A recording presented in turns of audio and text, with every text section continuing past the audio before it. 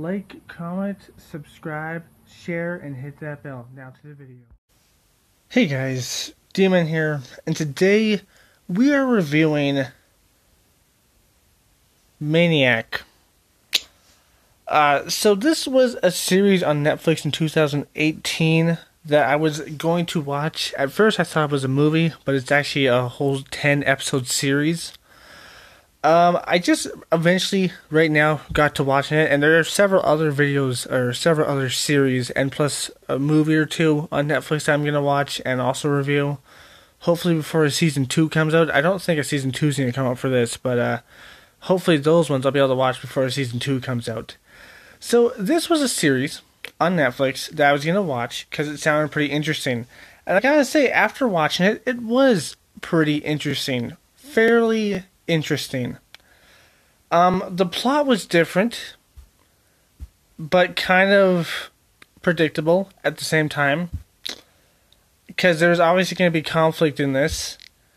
So let's just get into it. Let's just talk about the characters and stuff like that. So there's two main characters. There's a guy with schizophrenia, and then there's a girl that just is addicted to drugs because her sister died. And the guy who has schizophrenia, his brother's like an asshole and also a rapist. So he's just like, I don't know what to do because he's a rapist and an asshole at the same time. It's just interesting, I guess, is what I'm trying to say. It's just interesting. So basically, they go into this program to try to solve their problems, and at the end, it does work. It semi-works, I guess. Because it seems like he doesn't have schizophrenia anymore, he doesn't see anything anymore, and it seems like she's finally able to move past her problems. But at the same time, the machine almost killed them, and he saved them, I guess. It was kind of weird, kind of dumb, and it was kind of like predictable that the machine was going to go stupid and bad, because the girl made it have emotions for some reason.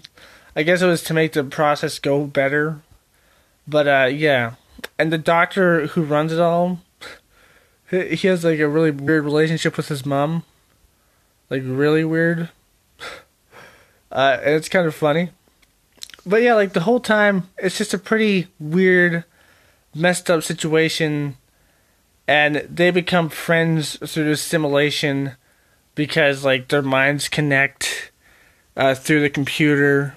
It's like a cord glitch, I assume, because that's what they showed you in the show.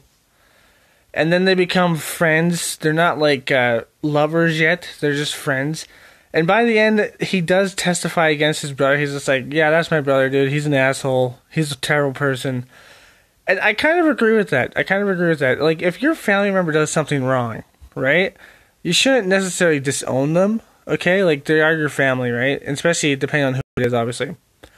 But that doesn't mean that you should, like defend them or, like, not tell the truth about them because they did something wrong and disgusting.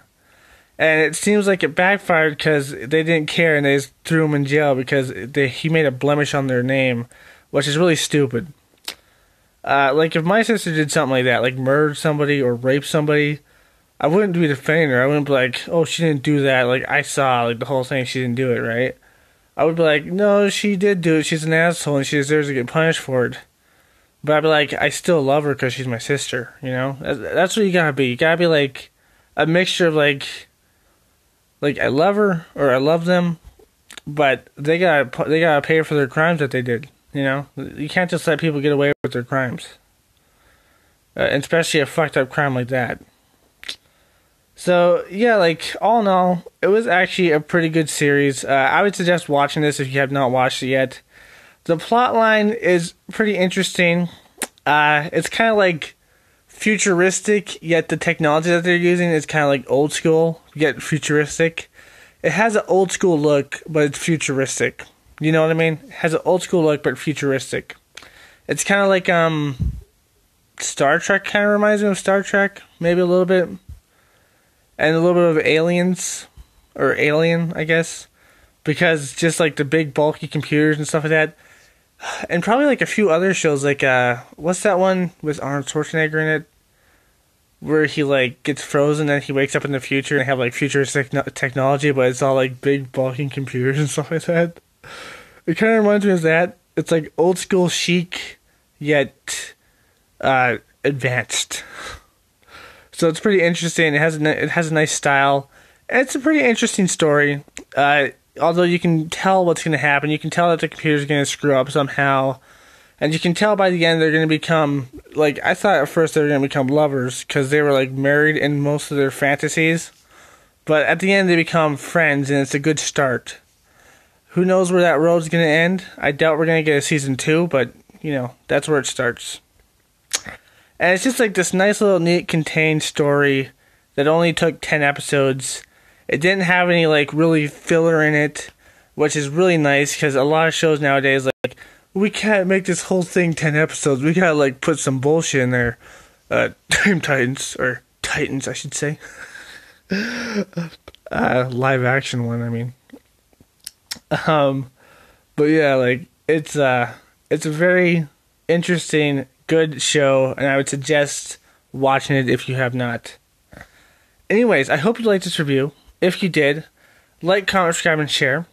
Wait around for my next review because it will come out eventually, and it will be on a different Netflix show. I don't know which one yet, but there are a few that I'm going to watch. And plus, there is one coming out on the 14th or 15th of this month, I think. It's a season 2 of something I've already reviewed, and I'm definitely going to review it. So look out for that. But anyways, if you did like this, like, comment, subscribe, and share. Hit that bell notification because you know you love my content and you want more. As always, my friends, stay sane. Peace. Hey guys, I hope you enjoyed that video because I know I did. But anyways, I hope you liked it. If you did, like, comment, subscribe, and share. Hit that bell for notifications, and that's pretty much it. Do it because she wants you to, and I do too. So subscribe, watch the videos, hit one of these things on the screen right now. Okay, bye-bye, peace.